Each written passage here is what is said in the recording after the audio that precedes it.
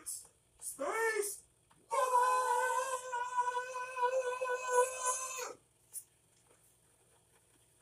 Looking at the sun on 304 angstroms, we see some gigantic filaments all around the limbs, especially the southern portions. And we got an anomaly that we've never seen before. We're going to do a little aside here about data scrubbing. Check it out.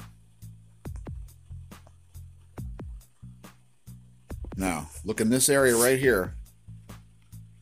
I'll let this play through one more time. Watch this area. You're going to see a little streak, which occurs at 22:43 Universal Time last night. Did you see that?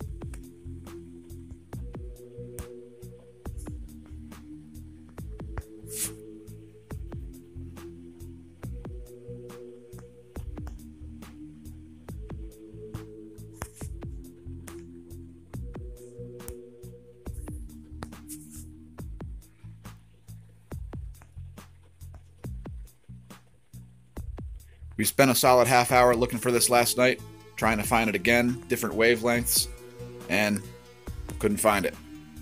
So let's move on with a normal update. As soon as we're done taking the coffee off the heat. Now we hope we cooked the water properly and didn't overdo it. If anybody has any recipes for cooking water, please leave it in the comments. Looking at the sun on 193 angstroms, we see this coronal hole rotating out of the Earth-facing view. There was a very brief magnetic connection with this incoming coronal hole region. And we've still got this abnormality going on in the north solar pole here. If you look at the South Pole coronal hole, you see how it's basically symmetrical around the crown. The north one is completely asymmetrical. Let's look at the magnetic lines. And in the magnetic lines, you can see the South Pole. The magnetic fields are quite symmetrical. And the North Pole, they're quite offset.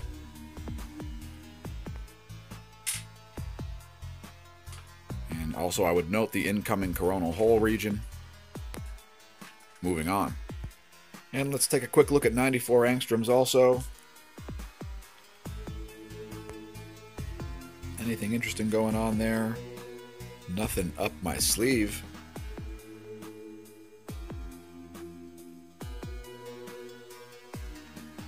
What's going on in the real-time solar wind? Well, there's your BTBZ. Looks like the BZ has just dropped into negative territory. That's an earthquake risk factor. However, the phi angle has returned to no sun-to-earth connection. We saw a brief connection yesterday. We'll show you that in a minute. Solar wind density just recently upticked a little bit to 7.11 protons per cubic centimeter. And the solar wind speed has dipped down to 451 kilometers a second. And let's check out solarham.net, as they like to put the LASCO C2 and C3 links right on their homepage. We did see a coronal mass ejection coming out of the western limb of the sun yesterday.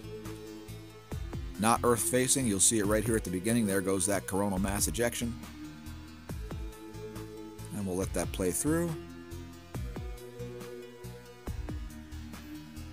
A little bit of ejecta coming out of the eastern limb also.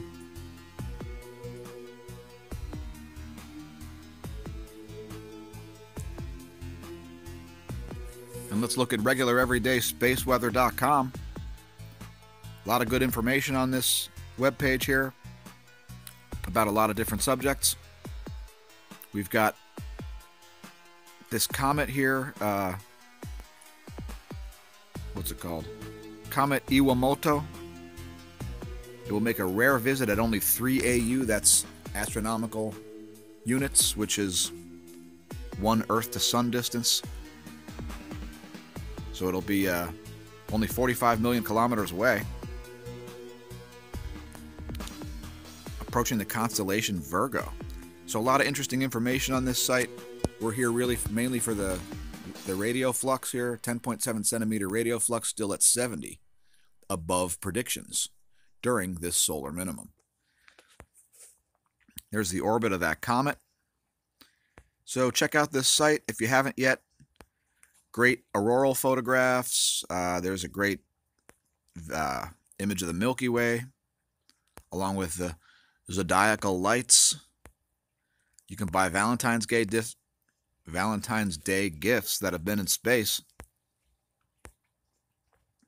Here's your Earth asteroid encounter list. And also, check it out. They have a new predictive aviation radiation model called the ERAD. They've got a hot flights table.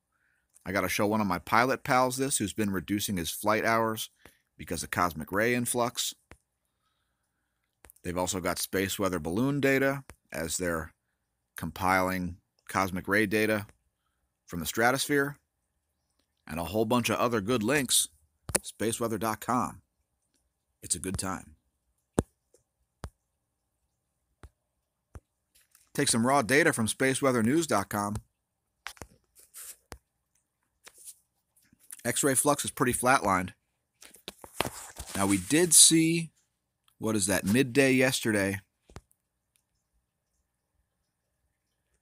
Late morning yesterday, we did see a coronal hole connection there, and it went away promptly. And you see the solar wind speed has jumped up also since yesterday. So it's in the process of ramping down, we think. There's the magnetometer. Looking pretty choppy actually right now. See if we can make any predictions about that. Forecasts. There's the K index. KP is at 2 right now. Here's a Cygnets forecast. If you missed it yesterday, this is through the 16th. Showing things like Mercury, Venus, Mars, Earth, OSIRIS-REx, Parker Solar Probe, Spitzer, and the stereo A and B satellites. Electron flux, looking like it's smoothing out a little bit there. Charging hazards are minimal. And the F2 layer is looking fairly anomalous, fairly normally anomalous. Nothing too crazy really going on right there. There's your auroral forecast, which are slightly boosted because of the slightly increased solar wind. Now, let's look at the Gong 2 synoptic ecliptic field plane plot here, because stereo B is doing something interesting, and I just want to show you how this relates to the Earth. So, here's stereo B. This is the solar heliospheric spacecraft that's orbiting the sun 3 months behind the Earth. I just want you to note how this thing snaps across the magnetic fields. So, see right here, there's a point where it's connected to both fields at the same time. You see that?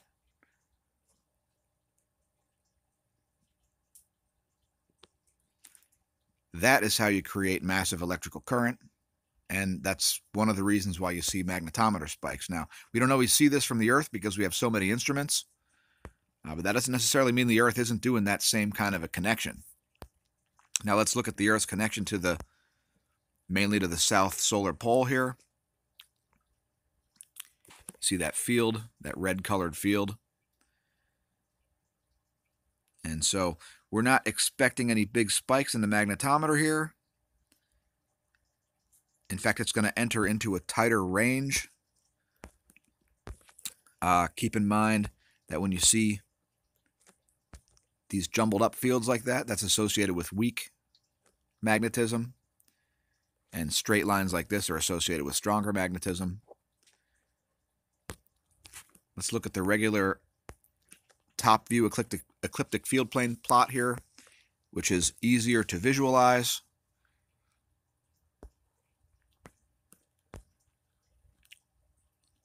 Hopefully that helps anybody that was confused about us looking at this data every day. Moving on. And here's your geospace magnetosphere movie, starting with the velocity.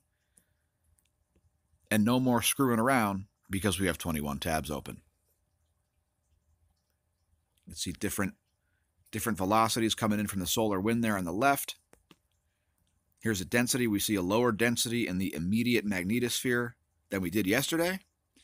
Yesterday, the Earth was surrounded by very high density plasma. Today, we see a little diminishment of that. Looking a little more normal here.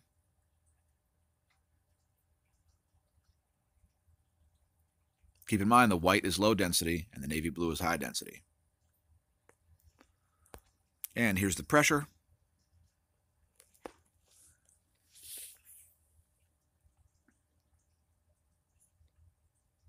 Looking fairly average and expected for what the solar wind speed and density are. Some perturbations caused by those velocity variations. Next, we've got the U-Michigan Geospace Model ground perturbations, starting out at the poles.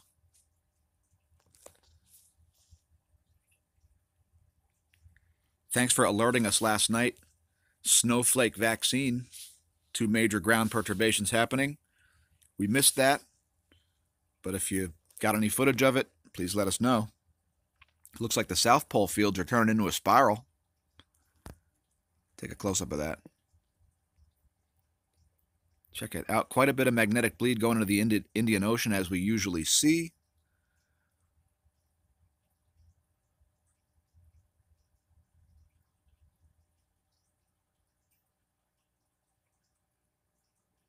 And let's look at the global view here.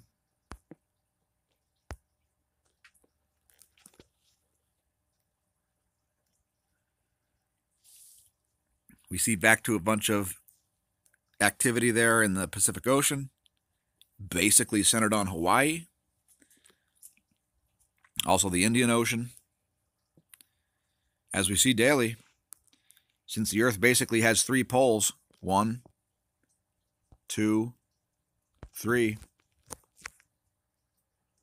Moving on to quakes.globalincidentmap.com. We're going back however far it goes here, 11 hours.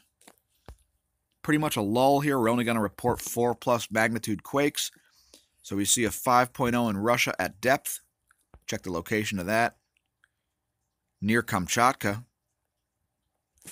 which has been a hotbed of activity recently, volcanically and seismically speaking. 4.4 in Chile. A 4.4 in Peru. Right in the areas we've been saying earthquake watch for.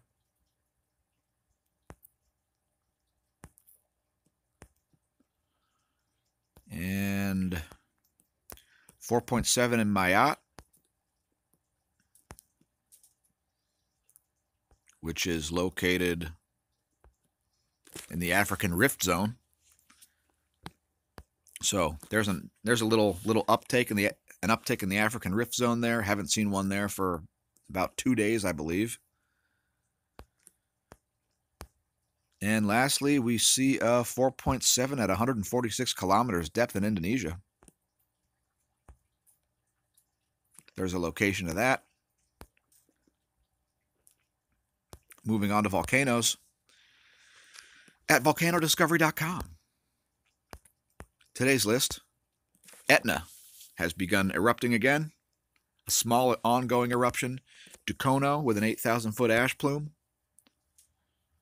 Popocatépetl, brief emissions. Revenador, a series of emissions. Sabancaya, sporadic puffs. Planchon Peteroa is today's star, 16,000-foot ash plume. Next, let's go to Zooniverse.org, one of the largest citizen science projects in the world. Put in your login information, and you'll be able to classify galaxies and possibly get credit for it in a scientific paper. That's right. Be a real astronomer. Go to Zooniverse.org. You don't need a degree. All you need to do is do this. So let's classify one. We're going to do this daily. This is the new segment, Zooniverse.org. So we've got a cigar-shaped blurry object there. We're going to say smooth, as we don't see any features. Is it completely round? Oh, no. It's cigar-shaped. Is it merging or disturbed?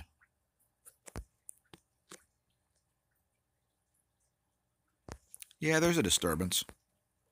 We're going to say minor. Any features? Do we see a ring, a lens, arc, irregular, dust lane, overlapping, or something else? That's a good question.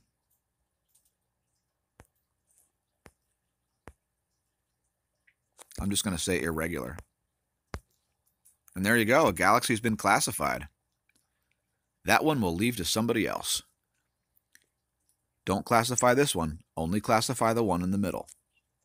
Because this is a quasar, which is also a galaxy, for those of you who are not aware. Let's look at something a little closer to home, such as the NASA GOES water vapor map. We do see some odd weather going on all around here. We'll cover it in a minute. You've got some compression happening here because of dry air colliding with moist air. And some frigid temperatures very far south, as well as wintry mixes in places where you wouldn't expect to see it. So we'll head to aptgoweather.com, check out the U.S. Doppler radar, and we'll see a bizarre and very large band of wintry mix, freezing rain, ice, sleet, etc., way down here. So we went to Tropical Tidbits to check out what's going on with that. By the way, we also got scattered snow across the entire Northwest. And a little bit of snow showers into the Northeast. Looks like a little lake effect snow there. Now, check out Tropical Tidbits. This is the 2-meter temperature anomaly based on the GFS model. And check out the temperature anomalies going all the way down to southern Mexico. Check it out. Acapulco is frozen right now, showing temperatures up to 12 degrees Celsius below normal.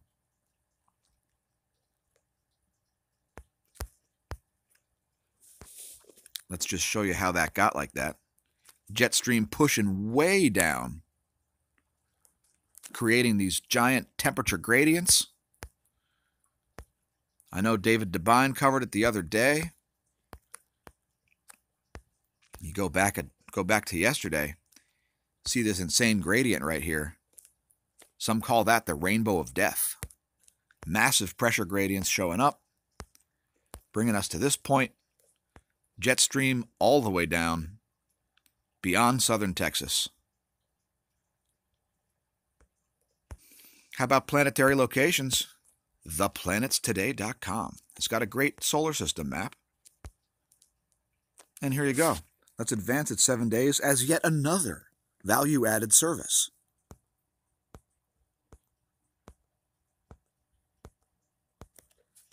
Man, what do you got to do to get 1,000 subscribers around here? It looks like Zero Hedge is picking up what people are putting down. The U.S. faces a catastrophic food supply crisis in America as farmers struggle. Who was aware of this? Apparently Zero Hedge was. Most people that are associated with the Grand Solar Minimum community were aware. American farmers are battling several issues when it comes to producing our food. Regulated low prices, tariffs, the ability to export have all cut into the salaries of farmers. They are officially in crisis mode, just like the U.S.'s food supply. That's right, learn how to grow your own, people. We're doing it. That's why we got indoor tomatoes, indoor garlic, aloe, and various other things that we're going to have started before the late spring is even considered late. We'll leave links to the article as well as every other site that we visit. Average farm income has fallen to near 15-year lows.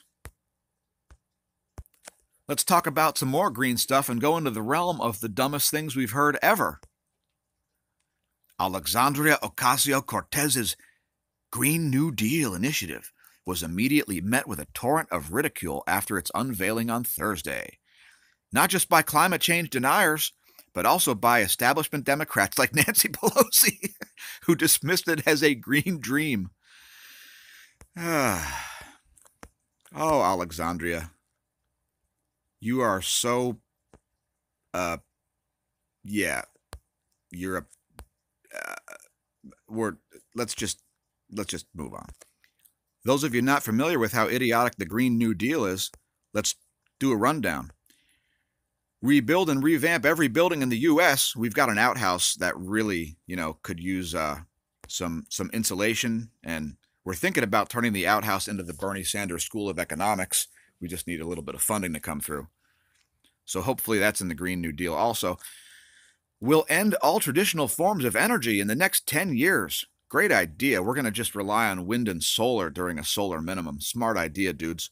We're going to plan to ban nuclear energy within 10 years if possible. Hint, it's not, and it's also clean. Build trains across oceans and end all air travel. All right, yeah. Stop flying in planes, people. It's totally feasible to build railroad tracks every place, including across the ocean. Don't invest in new technology of carbon capture and storage. Just plant trees instead. Okay, those are both idiotic ideas because carbon dioxide is not an issue. And this entire plan is based on the fact that human CO2 emissions change the Earth's climate, which also is not true. Mandates all new jobs be unionized. I'm sure that won't hurt the economy. How about a carbon tax? May include cap and trade. How much will it cost? We don't know, but this is Alexandria Ocasio-Cortez's generation's World War II, apparently. This imagined idea that humans have any effect on the climate. Anyway, we'll leave links to that also if you want to read it and then subsequently pull your hair out. Here's an article arguing about how to classify a star. How far away is it? Wait till you see the margin of error on this one.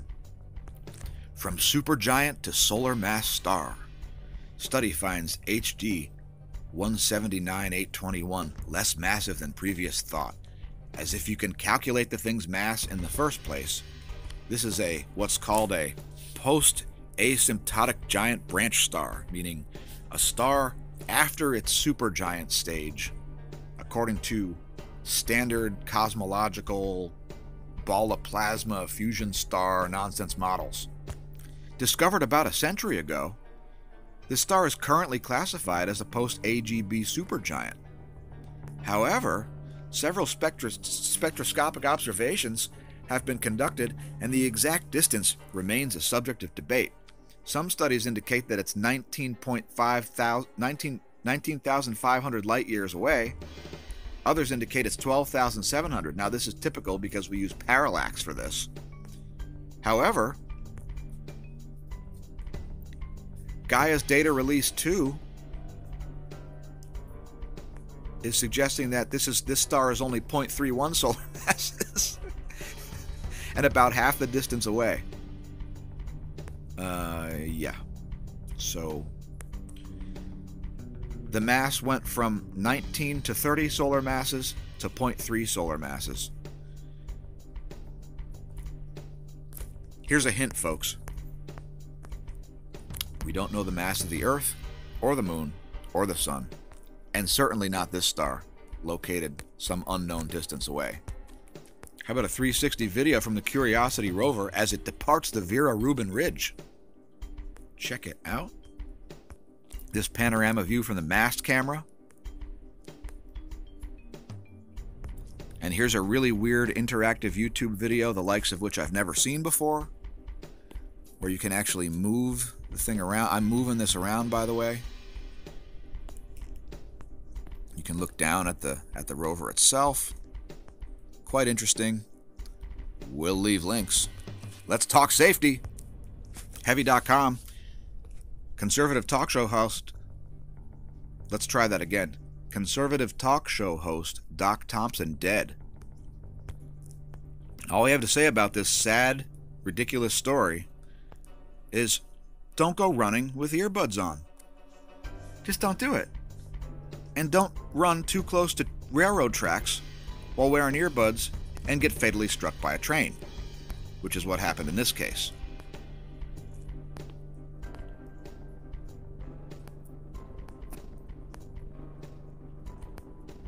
Moving on.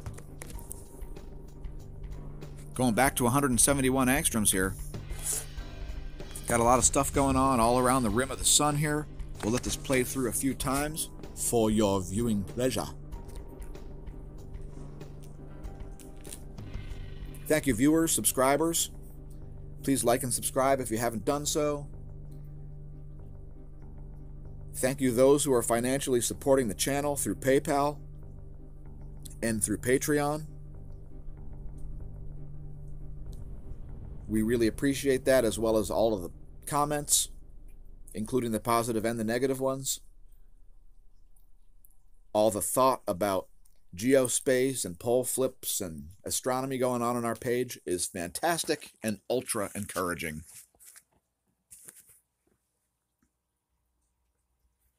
Probably going to make another video today, so stay tuned for that.